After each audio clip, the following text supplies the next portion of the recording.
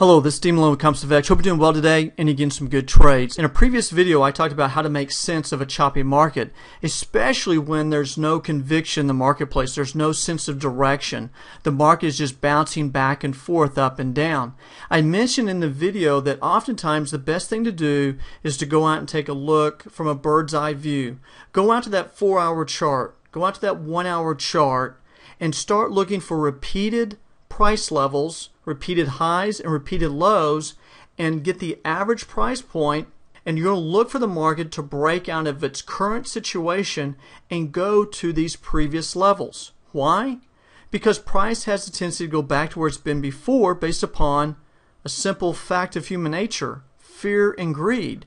We fear that price is going to go any further than it's gone before.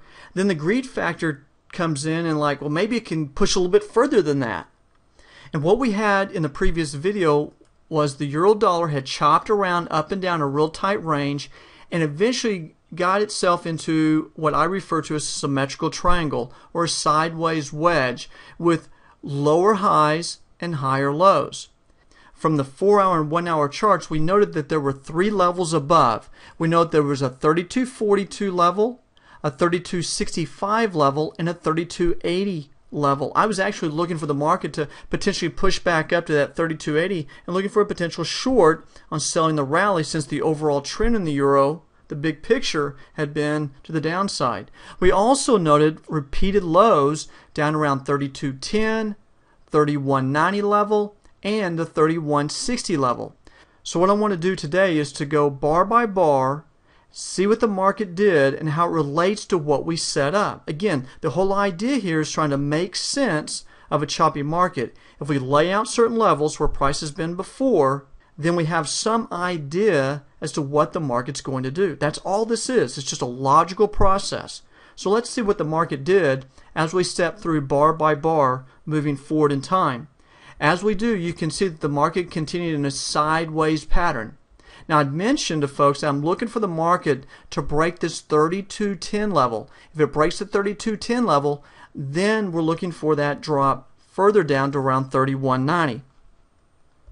As we progress further, we get this up and down still, and then finally the market does break the 32.10, and look what it does. It pins right down to 31.90. Not a big move, about a 20 pip move, but still we noted that the move happened, and look what the Traders Dynamic Index is doing here. The Traders Dynamic Index has been showing some downward move and possibly some continuation. See how the market baseline, the L line, starting to turn, and this strong angle to the downside? Some expectancy to see the market continue to push lower.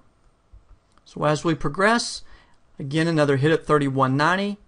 Market's bouncing around, testing the 132 break.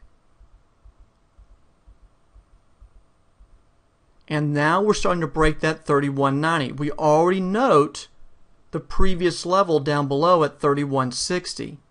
Let's see if that gets hit. Market came fairly close to it, and then market comes right about to it, just within a few pips of hitting it there.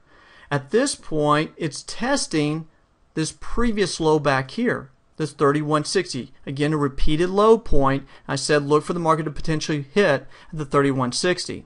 Now I had noted on a higher time frame that the euro dollar for a few days had been in a range between 133.20 and 130.20, with the halfway point being around 31.70.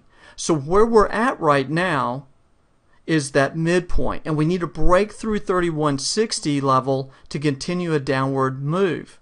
So if we look at this and moving forward, you can see that the market starts breaking down lower and lower below that 31.60. Again, the market's looking at dropping further down, and eventually the market does. Market comes all the way down, and I'll finish this out where we're at right now.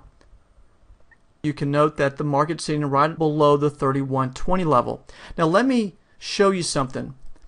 Now that we've broken this 31.60 floor from this repeated low right here, question is, well, how much further down? Is there any way to determine this lower move down? Well, a couple of things you can do. You can go out to that higher time frame, like a 4-hour and 1-hour, and look for repeated lows, or you can do one simple trick that I do all the time in my active trade room. And it's simply to take the Fibonacci retracement tool and run it in reverse from your last swing low to your last swing high. So if I grab it here, if we go from last swing low, run up to the last swing high, so basically previous low, previous high, what we're going to look for is for the market to go down to particular levels.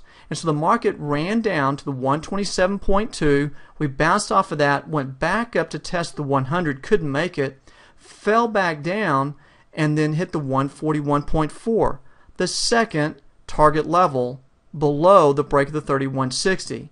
And then eventually we get down to the third target level, which is the 161.8.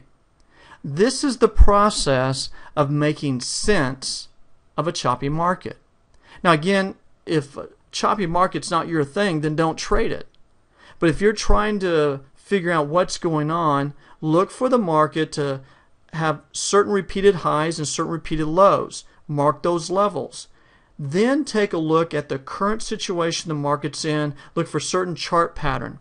A symmetrical triangle that we have up here, 60% of the time it breaks down. Okay? But even if it broke up, we already had levels laid out in the event that it went up. And we could have done the exact same thing with the Fibonacci retracement tool to the upside if it continued making a push to the upside. But this is the simple technique. Lay out the price levels based on repeated highs and lows from higher time frames. Look for an intraday chart pattern. Look for the break of that chart pattern.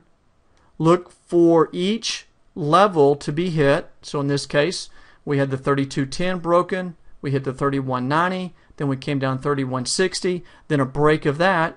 Simply run your Fibonacci retracement like I've shown you here, or look for other levels.